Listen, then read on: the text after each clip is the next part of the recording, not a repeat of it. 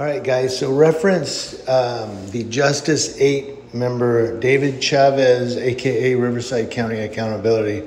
I'm posting here his court minutes from his appearance on January 10th.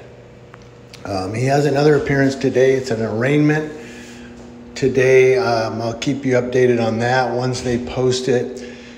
I'm not able to be there because I'm in Yucaipa and the hearings are up in Victorville. I have business to have to take care of down here today, so I'm not able to get up to Victorville.